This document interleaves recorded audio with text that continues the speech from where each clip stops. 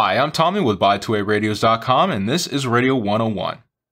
Two-way radios are generally considered short-range communication devices, and there are things you can do to maximize its range. One way to do this is with the use of a repeater. But what is a repeater, and how does it work?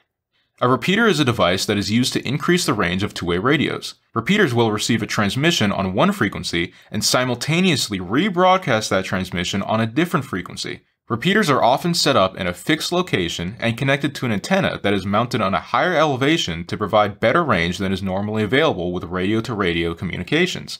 Using repeaters can significantly increase the range of your radio, but just tuning to one of the repeater channels isn't necessarily going to work.